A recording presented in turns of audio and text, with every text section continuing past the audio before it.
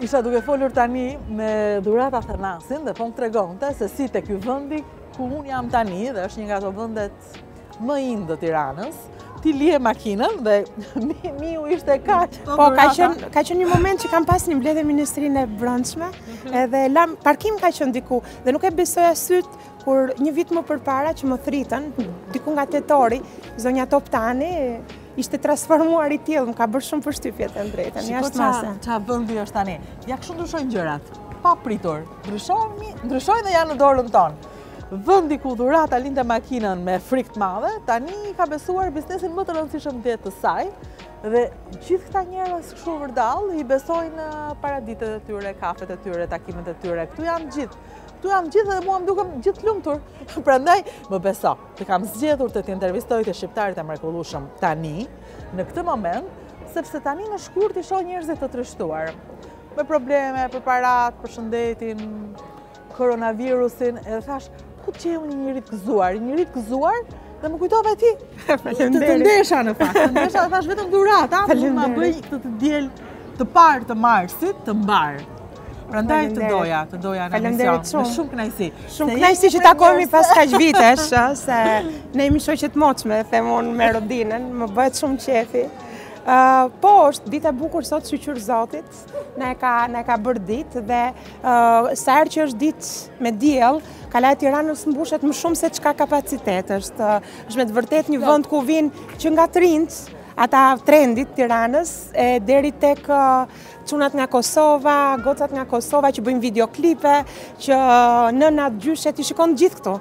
Politikanët në njerë, se kemi parlamentin pranë edhe i shikojmë, vinë të gjithë, është bërsi, na vjen dhe PD-ja dhe PS-ja, shqyr Zotit i shikojmë bashkë dhe na japin shpresë kur i shikojmë bashkë. Më bëhet shumë qefi. Dhe sa më shpresë nuk japin ata, që t'jeme sinqert, ata janë të ndrushëm edhe të riciklushëm. Mua shpresë më japin këto çajrat këtu. Po, e drejt, këto lugët, këto lulet. Këto janë gjitha shqiptare. Ti di më mirë, kjo është lavanda? Kjo është lavanda e Shëngjergjit dhe e Reçit, e zonës Malësisë Madhe, po edhe Tiranës, se Tirana ka shumë livando. Dhe zonja që e bën këtë është Silva Subashi, mikja ime dhe... Përshë sa bukur e ka treguar? E ka brenduar shumë bukur, në mënyrë shumë ekologjike, dhe në vend që të marrim ato lulet që janë kështu si falco, ku kam bukur se sa lëndina tona, është me të vërtet shumë bukur. Se kjo është e bukura e Shqipërisë dhe jotja, u ktheve në vitrin për gjitha këto biznese. Se malet e kishin lavandën, por në momentin që dikush nuk e tregon dhe e bën ti duket e rëndësishme, në momentin që dikush nuk e brendon, ajo nuk ekziston. Tregon dhe nuk njihet ashtu. Tregon një histori. Ti ke treguar historinë e tyre, e ke bërë bukur. E ka qelluar me një element shumë thjesht sepse unë adhuroj ullirin. Jashtë mase është ndër pemët më të lashta të kësaj toke. Dhe kur sot më doli në Instagram një event që kemi bërë 4 vite më përpara me shoqërinë time, i çova për një piknik në një ditë si kjo, ka qenë me diell në kodrat e Marikajt dhe u tregova që ullirit nuk i lihet asnjë gjë që nga rrënja e deri te kokra janë të shfrytzueshme. Dhe u çuditën sepse gjithë përdorin, e dinin si dru, po e rëndësishme ishte edhe gjethja që është çaj më i mirë dhe që aso kohë gjethen e ullirit e kemi... Çaj me ullire? Është një mrekulli për tensionin, për diabetin, po nuk i njohin, duhet lexosh për këto gjëra. Dhe që në Romën e lashtë janë përdorur. Dhe ullirit jo vetëm kokrën dhe drurin që i mbajnë, po edhe bërsin që lë, se bëhet tull bërthama, pra nuk i lihet asgjë ullirit, doli dhe ne branduam, arritëm të nxjerrim si produkt dhe të ndihmojmë dhe fermerët që edhe gjethet, po të thahen mirë, mund bëjnë një çaj mrekullueshëm dhe të cilët e mirë materiale për ta. Kthehet mbrapa fitimit. Jo vetëm fitimi tek vaj. Ulliri nuk është vetëm vaj, është gjithçka, është jetë. Ne të mendosh që ne kemi ullinj, ne kemi diell, ne kemi toka, ne kemi të gjitha për ta mbajtur në Shqipëri. Kur isha me Altinin, këtë përdorëm si logo, më erdhi vetë ti, ri në Shqipëri, ri në shtëpi. Ashtu është, ai është idhullim, unë e adhuroj, e kam vllajën e madh në kuptimin e, unë jam më e madhe se Altini, po e kam vllajën e madh në profesion, si thua, e dua shumë edhe me njerëz si Altini e shumë të tjerë si Altini që ka Shqipëria, mendoj që një pjesë duhet rrim në Shqipëri, duhet ta mbajmë këtë vendin tonë, patjetër. Me të mirat e të këqijat e veta, po duhet ta mbajmë, është hyni. Kështu që s'kemi atë tjetër. S'kemi atë tjetër. Prandaj edhe në shqiptarët mrekullueshëm kemi promovuar ata që na kanë bërë Shqipërinë të ngjajë e mrekullueshme dhe të bëhet e mrekullueshme. Se po nuk e tregove, po nuk e brandove, siç është Luga e Argjendte. Luga e Argjendte, që është brandi i dhuratë Athanasit, nuk ka prodhuar, por ka provuar. Është Luga që i provon të gjitha dhe ajo është vitrina më e mirë me i din Shqip. Bëje Shqip, thue Shqip. Këtë ke bërë ti dhe ke bërë në mënyrë të shkëlqyer. Dhe unë vite kjo zona, kaloj pëlqej kafet, po unë për të ngrënë shkoj te dhurata. Jo se vi për dita, nuk qëllon. Ashtu është, ashtu. Po kur vë ha një gjë Shqip dhe dua të besoj që do atra natë mirë, vike ti. Kur dua të provoj qifqit e Gjirokastrës, që më pëlqej shumë, vike ti. Kjo është Shqipja jote. Po mirë, ti me kuzhinën, ç'lidhje kishe që e bëre këtë gjë? E drejt, është ato lidhjet e fëmijërisë, jam mbesa e një zonje, gjyshes time që se lë pa përmendur asnjëherë, është bërë klishe tashmë që e ka pasur pasion gatimin aso kohë kur ne nuk kishim shumë gjëra për sa i përket recetave ndoshta edhe atij përditshmërisë tonë, ajo krijonte, ka qenë krijuese dhe nga ajo e mora gjithë pasionin e madh, ajo kishte pasion për çdo gjë që bënte. Dhe ajo trashëgohet, ndoshta kam qenë dhe në momentin e dur, në vendin e dur që shumë gjëra rreth meje kanë funksionuar dhe janë lidhur ngjarjet njëra pas tjetrit që jo vetëm ushqimi dhe gatimi, po ka qenë si thua lejtmotivi, sepse unë pëlqej natyrën dhe vështirë që njeri që pëlqej natyrën do dhe kuriozohet rreth saj mos ta përkthej atë në ushqim. Njerëzit që janë të dhurata nuk bërtasin. Ju mbase nuk e njihni, mbase nuk e dini që kjo është Luga e Argjendte, sepse edhe në dizajn ajo nuk bërtet. Është kështu, fare thjesht, ti nuk e di ngatrohesh madje kur futesh këtu. E drejtë. Dhe futesh këtu dhe s'të diret më pastaj. Se futesh në bëje Shqip. Unë këtu dua të hyj pak me ty tani, pak fare në kuzhinë jo. Besoj ti nuk hy në kuzhinë. Unë hy në kuzhinë se s'mërin dhe shefi më nxjerr me shelma, sepse nuk ri dot kur futem te Luga, thot dhurata boll ndajte këtu. Më pëlqen të fus duart në atë që bëjnë dhe të kontrolloj gjatë ditës, ose kur kthehem nga shërbimet dhe sill një produkt të ri, them shefit si do ta bëjmë sot, si ta stisim që ta sillim në një mënyrë edhe të pranueshme nga njerëzit, po edhe estetike, se më pëlqen ajo pjesa e estetikës, po edhe çishme, se mos dal diçka që njerëzit e asociojnë me kuzhinën tonë. Këtu te Luga ne një gjë që nuk kemi është postulat që është e paluajtshme, është produkti duhet të jetë shqiptar. Përveç sheqerit dhe kafes që nuk janë nga toka jonë, gjitha janë shqiptare, me një fjalë nuk ka dyshim për këtë. Po ama bërin e keni shqiptare të kafes? Kafen po, e bëjmë dhe ekspresin, po kemi zgjedhur një shtëpi kafeje shqiptare, është një shtëpi e vogël kafeje, nuk kemi vajte këto të mëdhajat se kanë mundësi. Tham që këta të vegjëlit s'kanë mundësi dhe kjo është shtëpia e të vegjëlve, me një fjalë, është shtëpia e atyre që nuk e kanë mundësinë. Kjo është shtëpia e të vegjëlve, që ka një derë të madhe ama.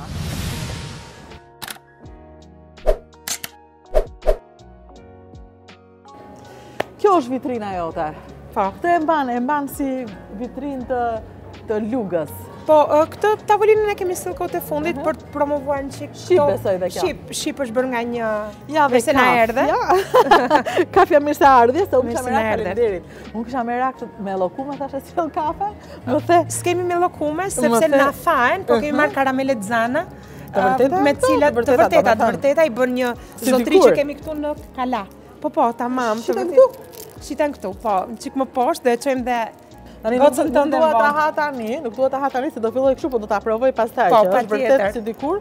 Rozana e kanë bërë sepse Zana e vërtet bëhet në Shkodër, është brand. Po, bëhet në Shkodër. Sa bukur. Po janë vjetra. Vëmë përshtypjen që gjërat që provonim dikur na kanë ngelur në mend, mbase nga që ishim pak, po mbase të ishin mira. Ja, këto janë të mira sa janë bërë me karamel, është shumë kanë mbetur të mira dhe të buta. Edhe filxhanët shqiptar, gjithë shqiptare. Filxhanët e shqiptar na i bën një zonjë këtu që e kemi branduar, por është me elemente mirë se na erdhe. Edhe I love Tirana, me që jemi nga Tirana këtu të gjithë. Ti në fakt nuk je nga Tirana. Unë në origjinë jam nga Vlora, edhe pse kemi 3 gjenerata në Tiranë, nga Vlora mbetemi, kështu që... Po edhe thot dhe vajza ime, që jam nga Vlora. Nga Vlora mbetemi, por që Tirana na ka pranuar me atë zëmërgjërsinë e saj dhe jemi falë Tiranës dhe për shumë gjëra tjera, kështu që unë e quaj qytetin tim e adhuroj Tiranën, për shumë gjëra, por një pjesë e shpirtit në vetet në Vlorë të gjyshi. Mirë, ke menduar të bësh diçka për Vlorën? Po sigurisht, unë sidomos tani që këtë verë do jetë pa parë. Nuk rend të bëri gjëra në mënyrë tjetër në atë timen për Vlorën. Edhe këtë vit kemi filluar një projekt me qeverinë gjermane, me cilën unë jam punoj si konsulente me Gizin, për të bërë diçka për Vlorën, për të vlerësuar produkte tipike të zonës, gjithë qarku të Vlorës, gjithë qaska. Është, them me vete, ai është hambar. Ai vend me përshtypje ty, mua më përshtypje shumë në Vlorë. Kur isha e vogël, unë i mbaj mend të gjitha ëmbëlsirat që bënte gjyshja ime, nëna, likote, papara. Kasatat që shiteshin. Kasatat, unë kur vjen nga Tirana, ja kasatat e Vlorës. Tani, unë në Vlorë, në asnjë restorant nuk shoh ëmbëlsira. Është e vërtet, jo vetëm për Vlorën, unë kur vete në Shkodër, që më qëllon vete shpejt dhe vete të turizmi, i them, a keni axhimakulle? A keni tespigje? Po si do njëri, po jeni shkodranore, ato duhet promovoni. Të paktën ato 3 ëmbëlsirat tipike që ka ruajtur. Berati ka ruajtur disa. Tetomori, kishte Momblani, vazhdon ti, Dhe ata vazhdojnë. Vazhdojnë ta kemi si njëri një kohë. Po e bëjnë. Po, edhe në Kruj vazhdon të bëhet akoma kabunia. Kabunia e famshme, e bëjnë krutanët, me fjalë vete dhe e gjend. Unë në Vlorë kishim shumë, kishim sultjashin. E di ke lira provova një sultjashin. Edhe asuden. Asude, po. Sultjashin e kemi dhe ne këtu, e bëjmë ndryshe, bëjmë çik të pjekur, po. Asuden e bën ja. Asuden me rani, bëjmë që revani? Vlora po. Reshedin për shembull që bënin, edhe nuk i bëjnë, nuk e di, gjuna duhet i fusin, sidomos tani që po bëhet muradia e vjetër që ka ndryshuar komplet totalisht. Kjo është ëndra ime, të shoh muradien plot, si shoh këtë zonë. Po, drejt. Muradia ishte bërë një mrekulli. Dhe të mund të provoj atje ëmbëlsira pas. Absolutisht. Nuk e dyshoj, dhe të mund të provoj atje ëmbëlsirat që bënte Vlora dikur, ose gjithçka bënte Vlora dikur, ato gratë gjënjatës pa para, me kumlla gjënjate, gjyshësime. Unë nuk e di çfarë bëhet ti me likotë gjyshës tënde, po unë fusja gishtin dhe ngjelej aty brenda. Absolutisht shumë e mirë, ashtu është. Dhe më ka marrë malli të rikthehet. Këtë bën kjo vajza, ka rikthyer atë kohë në një mënyrë tjetër, se ti nuk mundesh të shumë nga shefat e kuzhinës, edhe nga njerëzit më të rëndësishëm të kuzhinës në këtë vend, Fredi, Rapsodis, gjithashtu këtë bëjnë. Thonë në mënyra të tjera, ne sjellim. Ata janë më elegantë se unë, ne këtu te Luga betemi, le të themi, si thuash, një elegancë shtëpie.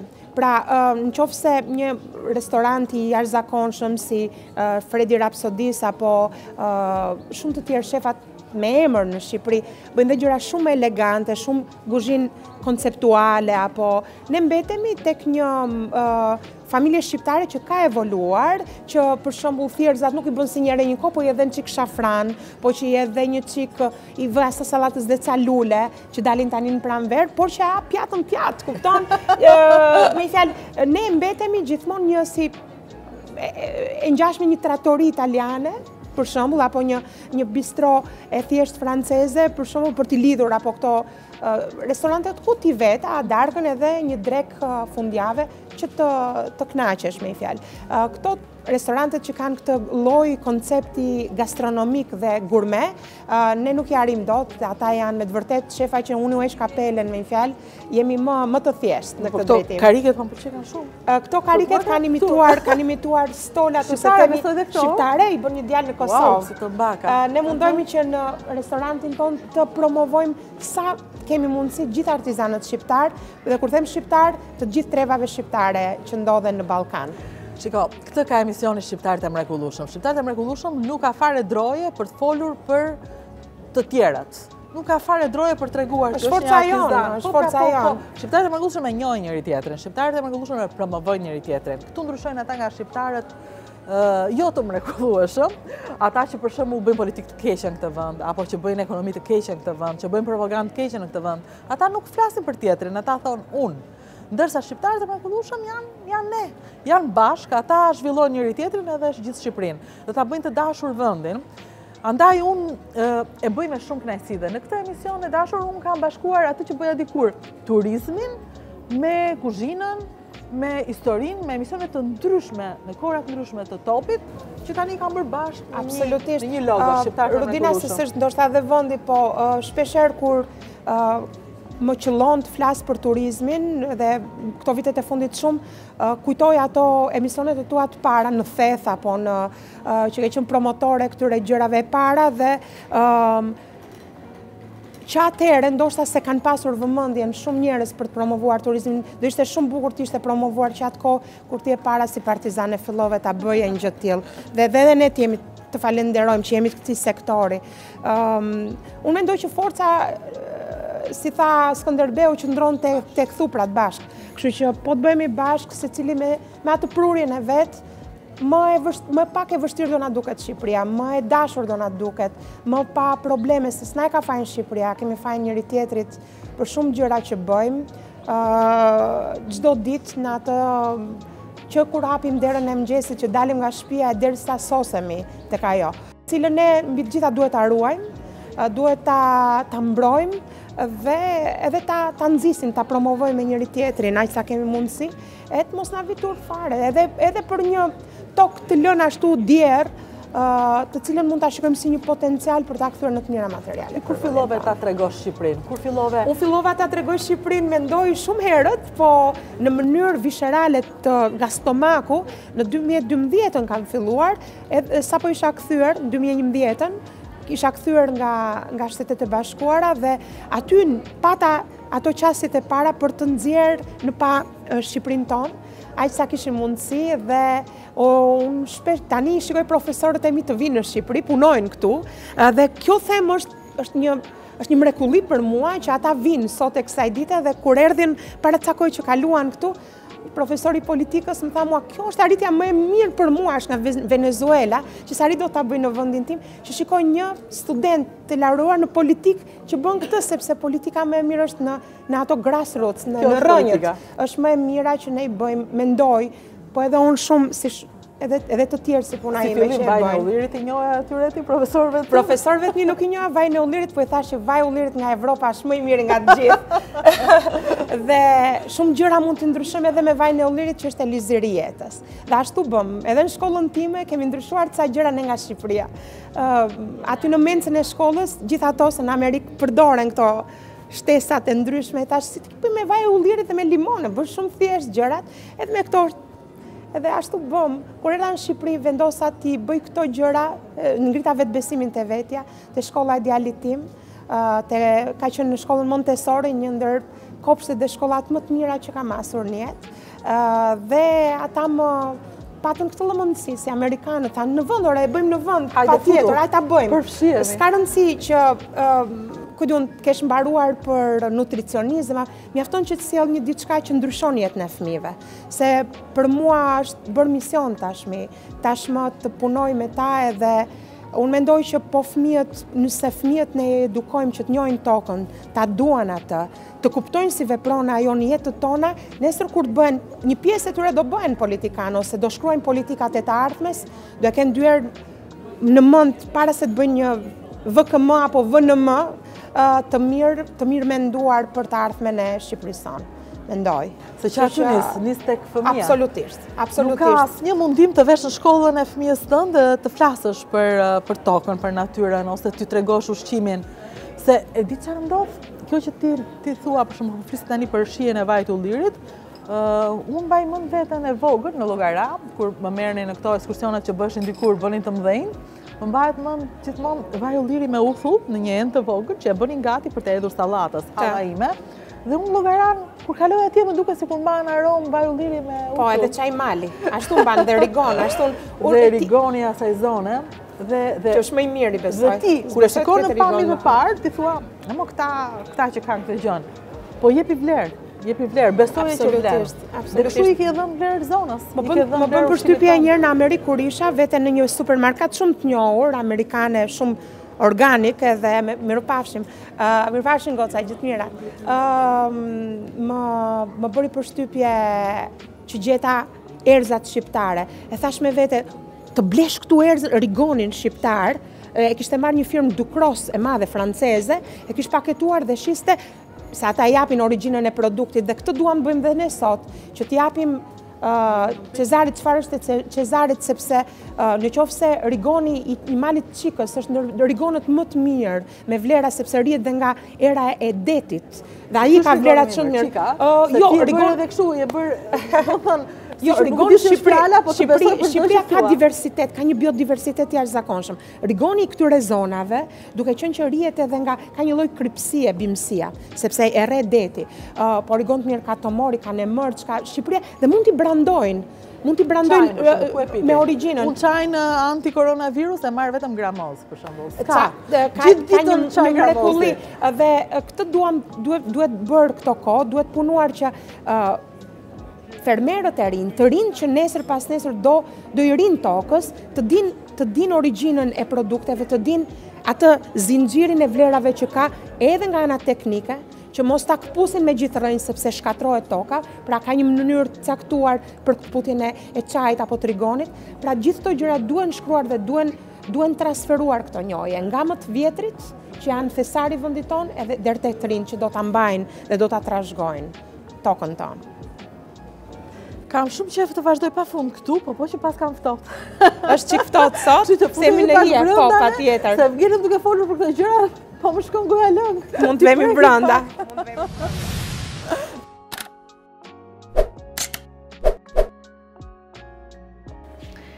Ja të bëjmë gëzuar me serenata. Serenatën korçare, po. Dhe produkti korçar. Serenata korçare quhet, ë? Po, aty ka mbetur ata me mandolina venin këndonin gocave, nuk e di. Fal, kjo është si ujë trëndafili? Ky është shurup trëndafili i shtuar mbi një cider molle, një molle, lëngu i mollës fermentuar që quhet. Është i mrekullueshëm, është produkt shqiptar. Ç'më bëre sot, më solle gjithë shihet e fëmirisë. A e bënim ne këtë kur ishim të vegjël? E bënim gjyshe tona, fushin petalet me limontos. Dhe i lini me limontos. Në diell që të nxirte. Po, dhe unë gjithmonë thosha, quhet tos limon apo limontos? A qenë dilema, akoma se kemi zgjidhur. Tos limon apo limontos, vërtet. Kur vjen tosi, po rikthehen shihet mendon? Unë mendoj që rikthehen shihet. Është futur, ne kemi promovuar, kemi 4 vite që e kemi si prodhues. Është një prodhues në Korçë që bën gjëra të mrekullueshme, me të bashkëpunojmë edhe për bërjen e reçelrave. Me ta korçarët, mua më vjen natë. Korçarët janë më vjen natë. Janë një hap para. Një hap para. Bravo i qoftë, dhe janë shumë bashkëpunues.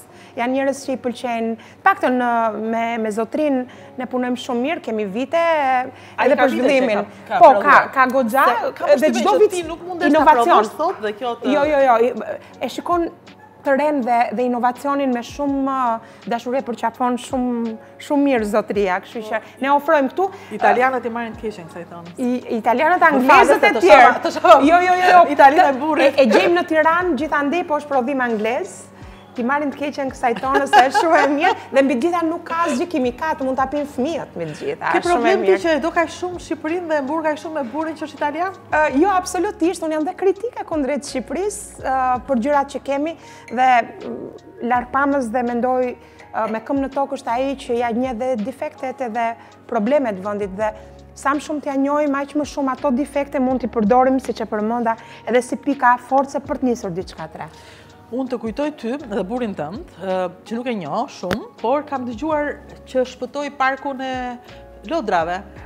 Jo, asë kohë ishte viti 2002, 2001. Dhe ju kujtoj ku shkoj, sepse është parku i lodrave të familjes time, atje ku shkoj në Vlorë i çoj Alanën, dhe njerëzit që shpëtojnë parqet e lodrave, njerëzit që nuk lejojnë të ndërtohet vend e pa vend, njerëzit që na lënë mundësinë të gëzohemi natyrës, janë njerëz për të kalendaruar. Qëlloj që ishte atëre dhe punonte, mbas viteve 2000 dhe problematikave që kishim pasur mbas 99-s, punoj dhe ishte parku i fëmijëve të Vlorës, ishte i hapur, ishte dhe i uzurpuar në çik nga ca ndërtime, po në bashkëpunim edhe me qeverisin lokale patën një sinergji dhe vëmendjen e parë, edhe OKB-ja së kohë ishte te fëmijët.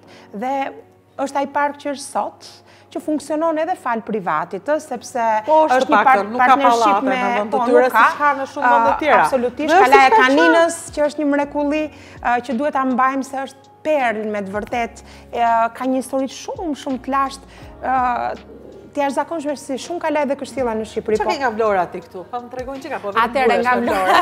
Nga Vlora ne kemi çajin e malit, kemi rigonin, kemi disa raki, kemi dhe verën e një vlonjati të mirë. Ka vlonjat që bën verë të mirë? Vlora ka vloshin. Jo, Vloshi është i Vlorës? Vloshi është i kaninës nartës. Narta është e qarku të Vlorës dhe është kultivari shqiptar. Më fal, balaj atë që balaj, kantina balaj që bën. Ka parë dhe ke mulli xhiu balaj. Edhe Altin Penga e ka. Po shikoj këtë është portokalle, më duket, ngjyrë shumë e veçantë. Orange wine ka marrë një teknik georgiane armene, nuk e mbaj mend të mirë. Do shkoj ta takoj atëherë se nuk e njeh çudi. Është shumë djalë i mirë dhe shumë i apasionuar. Ajo ishte Vlorës këtu domethënë. Kemi Vlorën aty, patjetër këtu kemi. Po mirë, mos bëjmë lokaliste tani. Mos të bëjmë lokaliste. Jo, po kemi aq shumë gjëra të tjera nga veru, kemi Beratin që kemi kantinën Urellari, kemi Vlorën patjetër në vajin e Ullirit. Si mund të lëmë Ullirin Kalinjotën pa përmendur, e kemi patjetër dhe është emblema e Ullirit shqiptar. Po origonin e të gjitha këto janë të gjitha. Mjalte kemi nga Kuçi, normal. Shkam heshur unë për të vajtë deri në Kuçë të provoja mjaltin. Po mire, vërtet është që është mjalti më i mirë i Kuçit? Jo, nuk është, shiko, ne kemi një biodiversitet pasur Rudina dhe nuk mund të krahasojmë diçka të veriut me të jugut, sepse kanë karakteristika komplet ndryshme. Ato që ka jugu nuk i ka veriu dhe anasjelltas. Po mjalti i Kuçit është zona e mbushur me trumz. Timo që i thonë ose thyme në anglisht, po trumza mbizotron dhe gjithë kosheret dhe zgjojt e bledve vendosen atë zonë. Mbi 1000 ca metra mbi nivelin e detit është shumë po influencon shumë lartësia dhe zhurma. Ky dua të di si e kanë është akoma i pa certifikuar, po bletari që e ka është... Të është e rëndësishme certifikat. Nuk thua do që me një. Hapi më mbrapa, që duhet bëjnë gjithë fermerët tanë, të certifikojnë produktet e tyre. Zea, për shumë, qishtë ajo? Zea është nga Dumrea. Dumrea. është zona e Dumres dhe zona e Shafranit. Zona që ka qenë më e qartë për certifikimin, se nuk është puna vend të mirë. Nuk është me zona, është me biznese individual. Ata që e shikojnë më me lartë pamësi, që shohin që produkti tyre mund të shitet, jo vetëm në zonën e tyre me njerëzit që e njohin, po edhe në supermarketet apo në dyqanet. Ky është Kallmeti. Kallmeti ka hyrë, do me thënë tani do gjithë e din që Kallmeti është shumë i mirë dhe ti nuk pyet dy herë. Kallmeti është i mirë si kultivar, po është gjithë shka tek teknologjia dhe tek fermerit i cili punon dhe merret me rrushin. Nuk e di, unë të çunat e Lezhës kam provuar prestigjin. Prestigji, po, shumë e mirë është. Dhe nuk ti është nga vera shqiptare, se të verat ngatrohesh. Dërsa këto pastaj, këto çajrat, këto janë... Kjo është punë që ata mua mi sjellin, duhet fillojnë dhe vetë ta paketojnë. Ne u paketojmë në mënyrë të tillë, e bëjmë vetë tek, po, do një paketim më dinjitos, edhe merr dinjitet dhe produkti, sasa i shitur ashtu, dhe patjetër me letër që të mos jetë pa plastik. Kur e ke në një sport, ajo mund të jetë shumë e mirë, po nuk është e dot. Është këtu që shitet. Tre fishin në asaj në sport.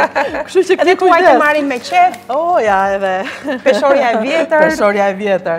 Të gjitha këto janë shqiptare. Këtu kemi vajzat që na bëjnë sportat me lule me produkte tipike tonat, me rigonin, me çajin e malit, pra asgjë nuk marrim të gatshme dhe falco, le të themi. Çdo gjë është të gjithë Shqipërinë këtu.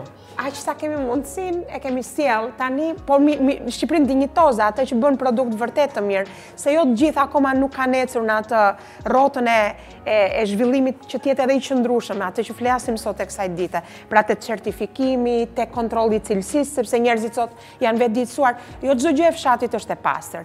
Pra duhet vetëdijtësohen dhe fermerët tanë, puna me cilën ne po merremi tani, që atë çka bëjnë, ta bëjnë me përgjegjësi mbi të gjitha, që t'japin, që të kthehen prap njerëzit e ata të blejnë. Kupton se do e marrin njerë, po ja hove. Kjo është dhurata e Lugës së Argjendës, që më jep gjithmonë kënaqësi. Edhe tani do ulem dhe unë të ha drek, sepse ngela duke folur për gjëra që të lëshon goja lënë. Po unë s'jam vetëm sot, jam me mamin, me vjerën edhe me gocën, jemi gjithë familja. Është muaj gocave. Muaj gocave, po patjetër, fillojmë në marsin e gocave, kështu që të shohim një çik ato qipësitë e Gjirokastrës, se mami... Sa frikam nga vjera jote, sepse ne vërtet erdhi Mirela Kumbaro, këtu e tha, ti qanë qithë, po nuk i bën më të mirë se Gjirokastritët, i bën ndryshe, i bën shumë të mira, po jo si ata dhe unë nuk e kam të humbur me Gjirokastritët, pa diskutim. Ja ti provoj.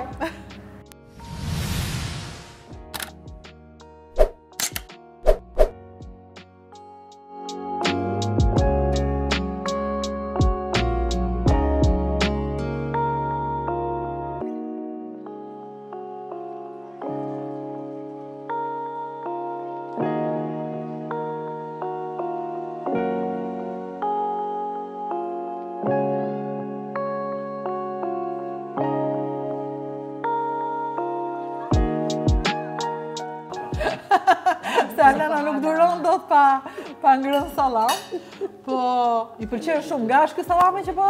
Ky është nga zona e Tetovës, e na sjellin ca tetovar, është prej Viçi, kështu që bën mirë Elena që. U thua që do të xhirohem, jo, jo. Nuk të. Jo, nuk ka. Nuk është i thatë, po nuk ka piper. Ja, këtë bëni tani, mos u struku nga shtëpia edhe rini gjithë frikë, duke pritur lajme për koronavirus. Dilni me njerëzit që doni, siç kam dalur sot me vajzën time, me vjerrën time dhe me mamin tim, edhe kemi ardhur tek dhurata, por një drek të mirë edhe për t'ju treguar juve që këtë duhet bëjmë më shpesh, se kemi hyrë në mars, edhe duhet të mbledhim zonjat edhe vajzat edhe zonjushat e shtëpive tona edhe të bëhemi bashkë të gjitha edhe të festojmë edhe të mësojmë, se nuk pas ka më mirë se gjyshet, apo jo, Alana? Apo pas ka më mirë se salami. Kjo do bëhet prezantuese e ardhshme e gjitha. Nuk pas ka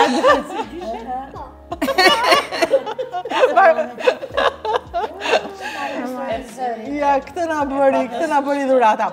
Tani këto qifqite Gjirokastrës, se kemi ardhur tani më ke sjell një gjykatës, jo Masterchef, po çat them unë ke sjell Gjirokastrita, unë kam të humbur luftën. Që në fillim. Tamam, nga ato me gë të madhe, po ne kemi sjell qifqit, pra kemi vënë gjithë Shqipërinë në një pjatë, kemi sjell mishin nga zona e Mirditës, pispilin ose shapkatin që thot dhe Vlora, po bëhet gjithandej. Pispilia cila është? Është kjo këtu me presh. Po shapkati thot Gjirokastra, mami ne i thoshin pispili. Pispili, me një fjalë në përgjithësi. Po, e kanë me emra të ndryshme, ndryshon. Kemi sjell një çik flinë e kuksit, se kuksi e bën ndryshe nga Kosova. Edhe kemi sjell me një saltë shege, që kemi bërë aty dhe me një qik kostëraur. E di që mungon këtu të këti? Likoja e Vlorës. E Vlorës është, po e kemi të përmetit, po e të Vlorës, s'kemi gjithë një vlonjatet me bëtë më mirë. E di. Mami im e mësoj nga nëna ime, nga gjyshja ime. Nga gjyshja. Likot e mrekullueshme të nënës, por nuk mi kaloi. Lora duhet i promovoj një qik, sepse me kumbullat vlonjate, që i fusin edhe bajamen brenda, vlonjatën e bënin po. Vini në gëlqere. Në gëlqere, i kalon në kremin e tyre dhe kishte një procedurë të... Kjo është që të kalonte nga nusja, Vjera e kaloi ke nusja, ndërsa mami ose nënat po ta mora frikasen e Gjirokastrës. Po ta. Për shembull tani që Alana edhe babi ishte sëmur, ç'a bëri mami? Frikasen. Ç'a bëri mami? Ç'a gatoi mos murem kot? Po supa me mama, me pul. Që ishte supë me pul edhe në qike athët, që është shumë janë qik limon. Idhni edhe limon besoj, jo? Po, pak frikase. Që shëruan këta, sepse ne prandaj nuk na vjen koronavirus, se kemi lënë pule. Po, tu kemi sjell një qik turshit e zonës Dibrës, me ullin të zonës Tiranës, se t'i japin dhe Tiranës diçka, djathin e Napës, që kemi nga Malësia e Madhe dhe këtë, edhe dy lloj djathra, që është njëri me shtim boronice, ka boronice aty dhe tjetri është me sherebel. Po, dhe djavë dhije. Pastaj do na vijë dhe dhalla. Do vi dhe dhalla që po e bëjnë gati, Ela po e bën gati. Kemi sjellë një çik salcë të kosit, të bërë vetë në shtëpi dhe me një çik krem borziloku, me një fjalë kemi vënë dhe ne diçka, se tradita nuk është rish vetëm te e shkuara, po tradita është të evoluosh. Të ecësh bazuar tek e shkuara dhe tek gjërat më të mira. Pra ti bëjnë histori. Gjithmonë evoluon dhe përqafohet. Kemi sjell petullat e gjyshes të mbuluara me hajvarin e Kosovës, na e ka sjell një zonjë nga Tiffany në Prishtinë, që kam shumë mike. Janë të mrekullueshëm. Ti e thua dhe mua më ka marrë malli për të shkuar në Tiffany, po tani do ikim në Prishtinë. Do vemi bashkë ta shkojmë. I kemi shumë miq, na i sjellin gjithmonë produktet që ta kemi gjithë Shqipërinë. Goca ime, pse pëlqen kaq shumë sallame? Pra Tetov, Malësia e Madhe, Tirana, i kemi aty. E po gëzuar me Shqipërinë. Arka e shies shqiptare, ja do na vi dhe dhalla tani edhe ta pim me dhallë se s'ka më mirë. E pas ka vënë të Shqipërinë. E kemi vënë gjithë Shqipërinë edhe mishin e zonës Mirditës. Durojmë sa të fillojmë. Po filloni me qifqin. Bëjmë gëzuar njërë pastaj. Ja, po vjen.